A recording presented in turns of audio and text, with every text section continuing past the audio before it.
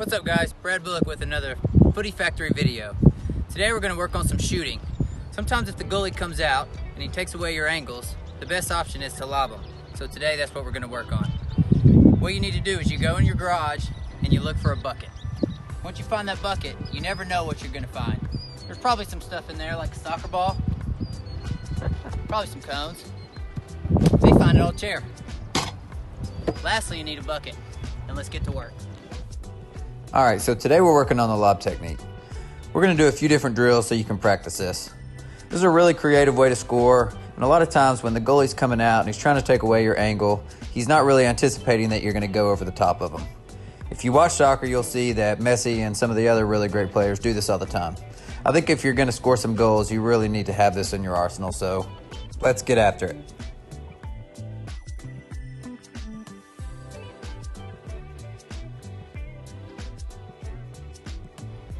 There's a couple different ways you can do this technique.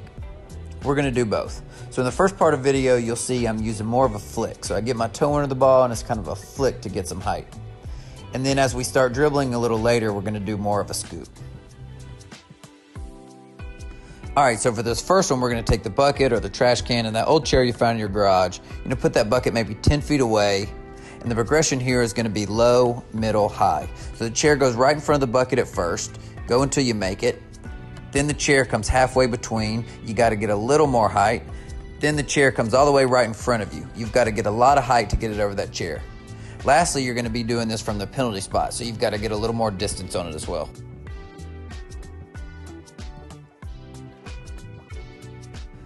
All right, next we're going to throw in some dribbling. So, like I said at the beginning, here we're going to work on more of a scoop. So your whole foot kind of gets under the ball and you want to scoop it up with your foot, up and over. So place that trash can or that bucket in the middle of the goal and put the chair maybe, again, 10 feet in front of that bucket.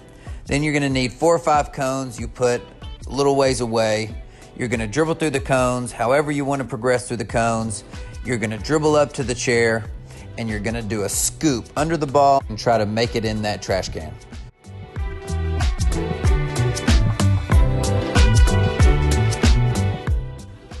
All right, next you want to keep the same setup, but you can take all the cones away except one.